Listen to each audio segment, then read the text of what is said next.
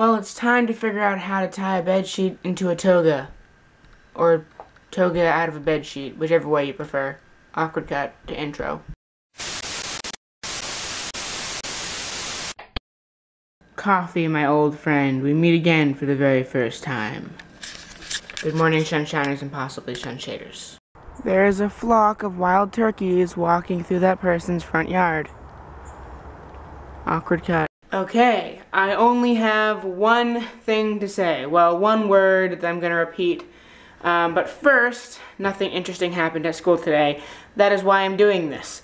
Toga, toga, toga, toga, because I'm wearing a toga. Okay, that got old quickly. I'm going to take this toga off right now. Awkward cut. And another jump in time, because I was doing homework, and then SAT stuff, and then catching up on current events with SourceFed, because I had homework that revolved around current events. But one of the things I did do was work on the script for the overarching plot of every single thing I make for film and animation, and how it all ties together and such, and it's looking pretty good.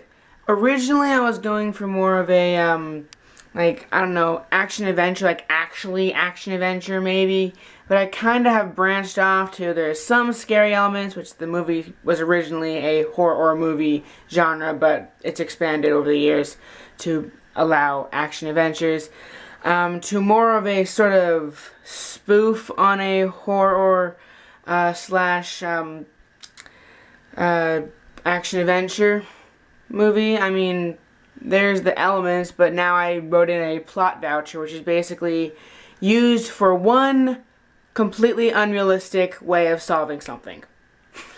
It's basically a GPS-like thing that can unrealistically track anything. And so I'm actually really enjoying writing this. I might actually start writing more small scripts and hopefully actually get them filmed and uploaded to YouTube. And this will take, the one I'm currently making will take like a friend from AMP who will film something at their house in a different state and send me the clips. It'll take hopefully finding a way to make fake blood.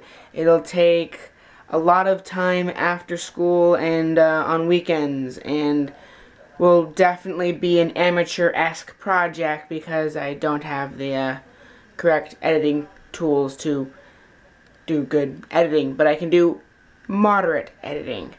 And this is basically me just stalling for time, so my vlog is not a minute long. But so it's actually coming together. I was originally going to use the song by Chameleon Circuit for the music video section of it, called Count the Shadows. No, yeah, that one. But I changed it to a song by this person named Cynthia Kaplan. It's a comedy song about how school supplies always fail you, namely erasers, rubber bands, and markers. I'm not sure exactly on how lenient she is on using her song and without permission, so hopefully I can still post it to Mom, stop making faces. Hopefully I can still post the final movie to YouTube. If it gets flagged, it gets flagged. And I'm gonna wash my face and brush my teeth and go to bed. Awkward cat.